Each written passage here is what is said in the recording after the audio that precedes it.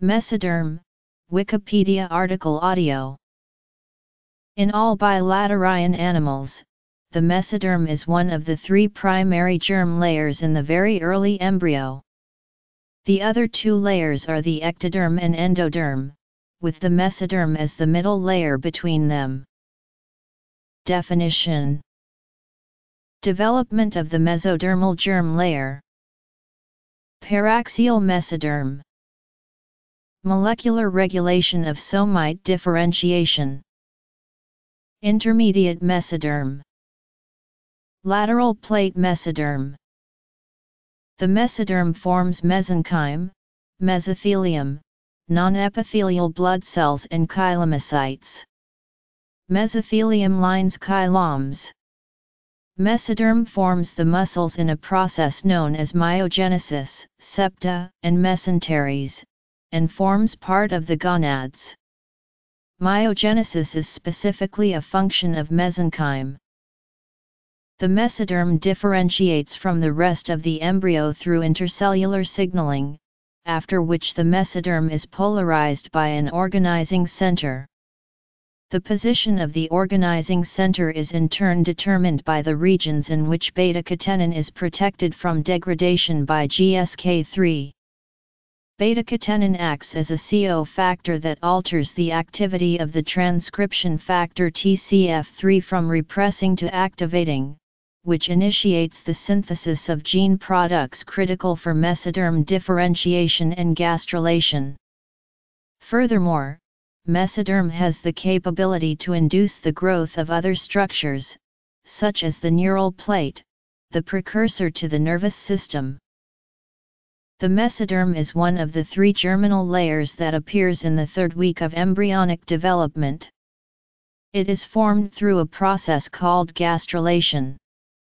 There are three important components: the paraxial mesoderm, the intermediate mesoderm and the lateral plate mesoderm.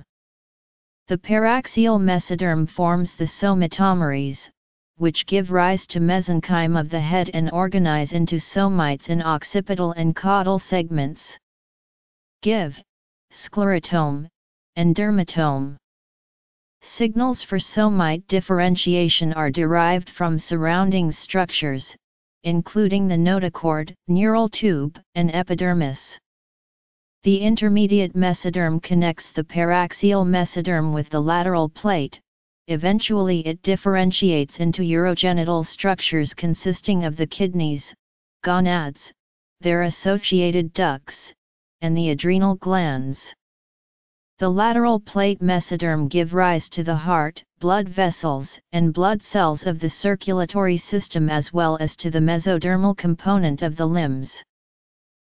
Some of the mesoderm derivatives include the muscles of the tongue, the pharyngeal arches muscle, connective tissue, dermis, and subcutaneous layer of the skin, bone and cartilage, dura mater, endothelium of blood vessels, red blood cells, white blood cells, and microglia, the kidneys, and the adrenal cortex. During the third week, a process called gastrulation creates a mesodermal layer between the endoderm and the ectoderm. This process begins with formation of a primitive streak on the surface of the epiblast. The cells of the layers move between the epiblast and hypoblast and begin to spread laterally and cranially. The cells of the epiblast move toward the primitive streak and slip beneath it in a process called invagination.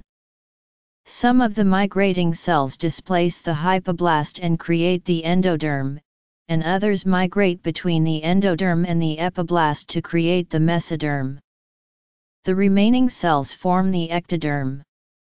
After that, the epiblast and the hypoblast establish contact with the extraembryonic mesoderm until they cover the yolk sac and amnion. They move on to either side of the prechordal plate.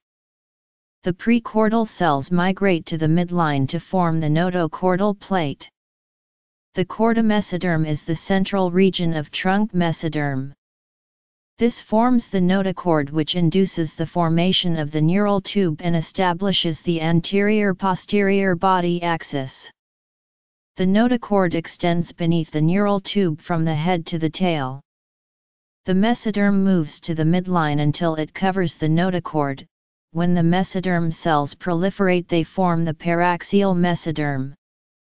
In each side, the mesoderm remains thin and is known as the lateral plate. The intermediate mesoderm lies between the paraxial mesoderm and the lateral plate.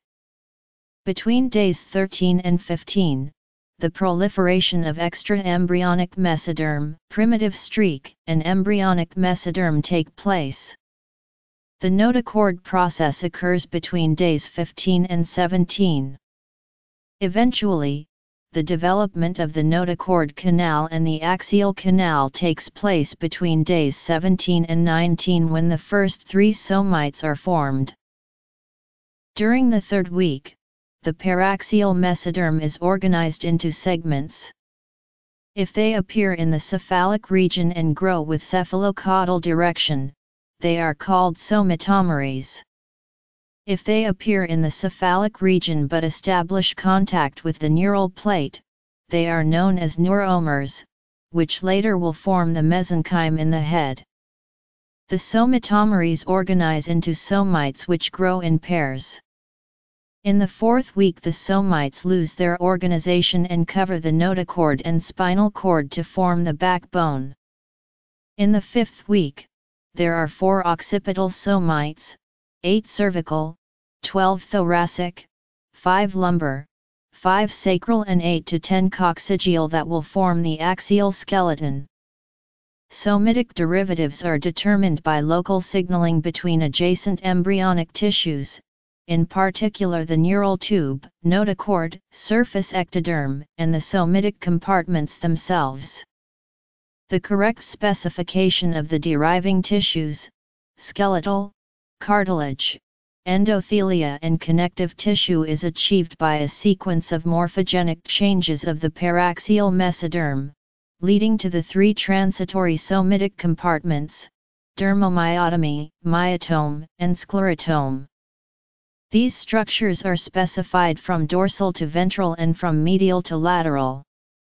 Each somite will form its own sclerotome that will differentiate into the tendon, cartilage and bone component. Its myotome will form the muscle component and the dermatome that will form the dermis of the back. The myotome and dermatome have a nerve component.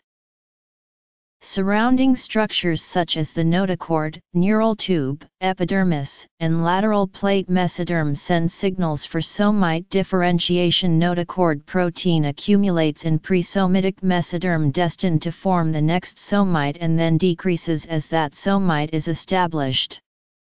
The notochord and the neural tube activate the protein SHH, which helps the somite to form its sclerotome. The cells of the sclerotome express the protein PAX1 that induces the cartilage and bone formation. The neural tube activates the protein WNT1 that expresses PAX2, so the somite creates the myotome and dermatome.